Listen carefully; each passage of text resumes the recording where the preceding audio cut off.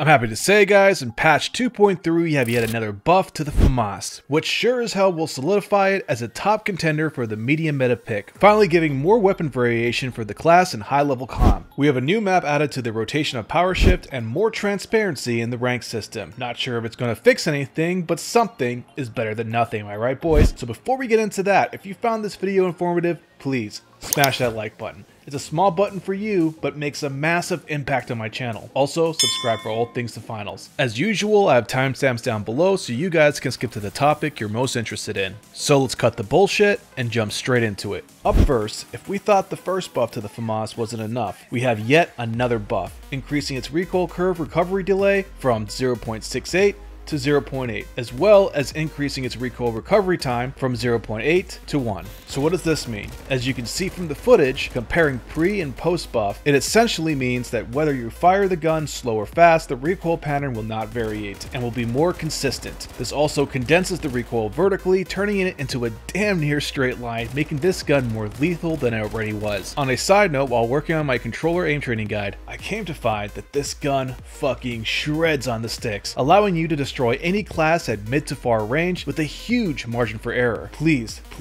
today, if you guys can, put down the F car and give this gun a shot for a few games. You won't be disappointed. Next up, we have the new map Horizon being added into the power shift map pool, and now players will be dealt damage if they were squished underneath the platform. We have a fix for the revive tab and respawn coins being swapped on the scoreboard. And last but not least, rank changes, with the addition of an end of match screen to indicate the change in rank, as well as an animation screen to show whether or not a player is moving up or down in rank. So hopefully this fixes the issue my friend was having, being stuck in Plat 3 as I'm progressing my way through Diamond. Even though we have played almost every single ranked match together, having on average the same combat, support, and objective score. Also, on the off chance that they haven't fixed it, maybe at least now we can obtain some proof that there is a glitch stagnating him in this rank.